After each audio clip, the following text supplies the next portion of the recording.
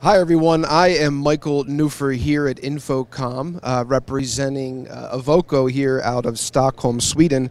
And today we're going to talk a little bit about hybrid workplace and how companies are adapting to going back to work. And one of the products I'd like to talk to you today is about the Evoko Kleeo here. The Evoko Kleeo is a desk manager that can either sit on top of the desk or get mounted on the edge of the desk. And it's really there to represent desk availability. So here you see a number of colors. We'll first start with the green one here. Green's indicating that the seat or desk is available.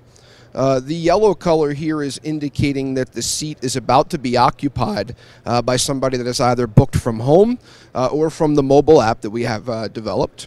We have a red color here indicating that the desk is currently occupied.